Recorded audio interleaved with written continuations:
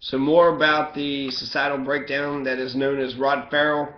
Okay, so Rod Ferrell's Visago, the vampire clan. He gets 4 people to go down to Florida to kill two parents because of a woman.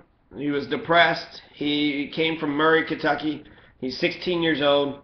He's young. He thinks he's a vampire, 500-year-old vampire, so he's delusioned and crazy. But the other societal influences that have also influenced him, he was blamed for something that he said he didn't do in Murray, Kentucky. So the police, the school, and his mother all said that he had to see some help.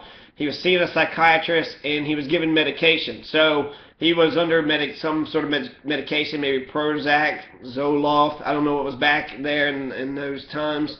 It wasn't like a million years ago, but it was in 1996. So it was a while ago. And so 1996, you have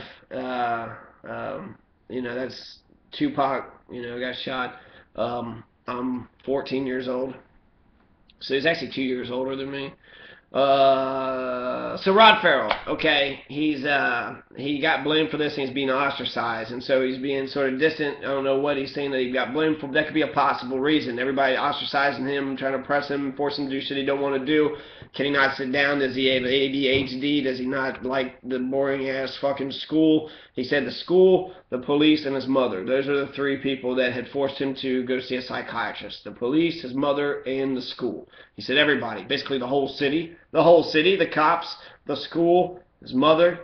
Right, that's the whole city, actually. He forgot the people. He didn't mention what the people want, but... So he's talking about the murder. He kills these 2 people, goes to Florida, kills these 2 people because of this woman he was talking to. I don't even know the relationship of the woman he was talking to, Heather Windorf. And she said living with her parents was hell. So, she's living through hell, tells Rod. Rod wants to be a superhero of some sort.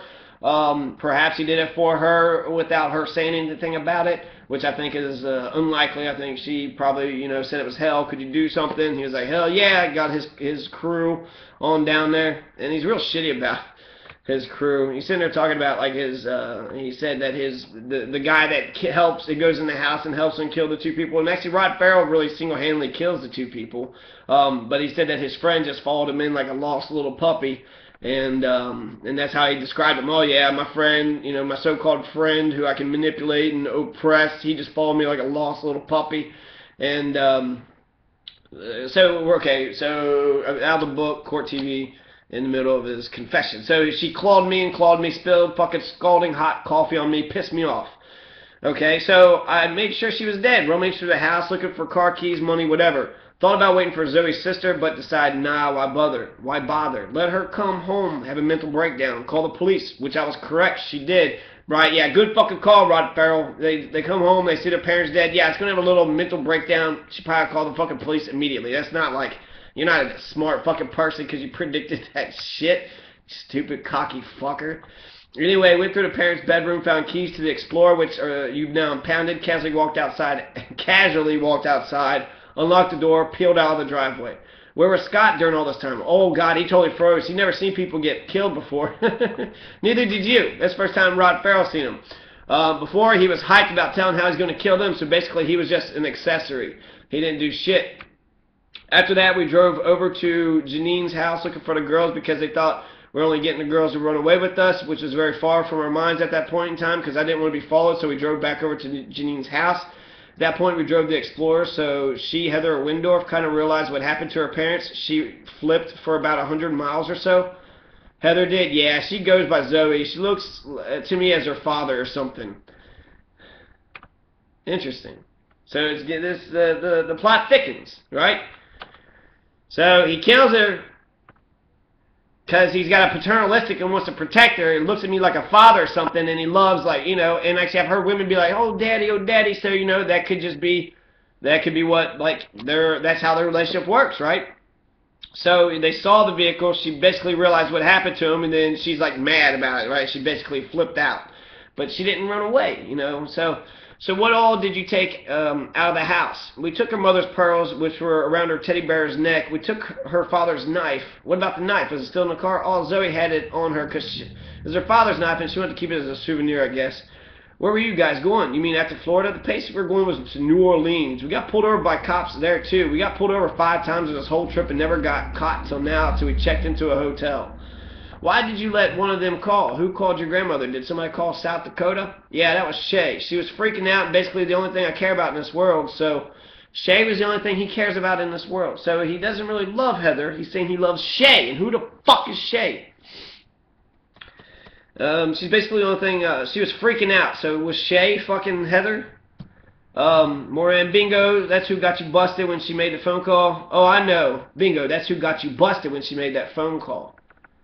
Oh, I know. That's when I told them, get out of town now, but they never listen to me. See, they never listen to the leader. I'm the leader. They probably listen to you all the fucking time, but the fact that you're such a dick, I'm the leader, do as I say. Where are you going to go? I don't know. Don't care. Just ride till you lit somewhere. Until I found a nice forest area. I was just going to fucking ditch to fucking explore in some lake and start going through the fucking woods, killing deers or whatever I could find for meat. It was her grandparents that turned them in. It was her grandparents that turned them in. I don't know for a fact. Did you all ever discuss? He ain't gonna tell you shit.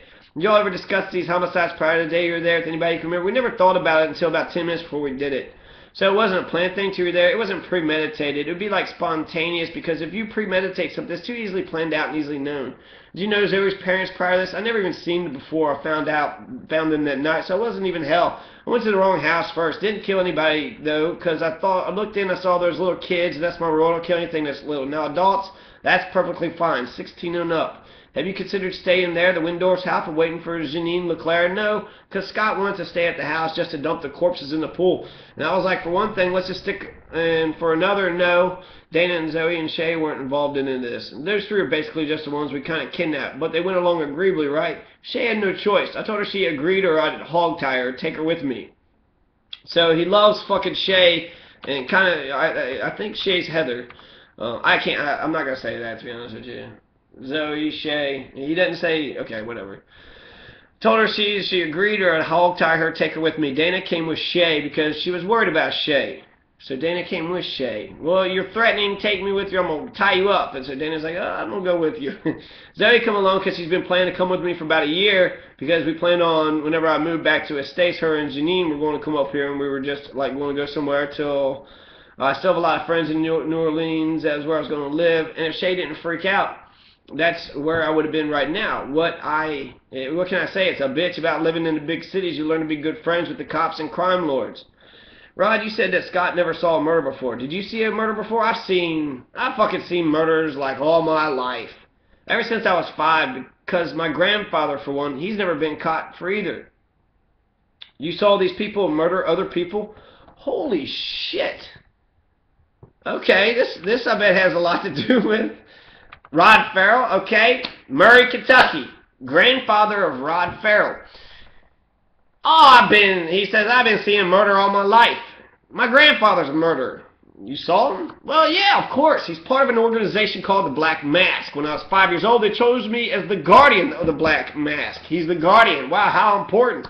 Of a murderous, a murderous society. Maybe fucking mafia or fucking Freemasons or some shit. Hell's Angels. And the guardian has to become one with everybody. In other words, they raped me. God damn it. Oh, I really wasn't feeling any pity for him, but I think that just fucking... So 3 cases in a row. We're talking about fucking kids, okay? 3 fucking cases. Okay, I don't know.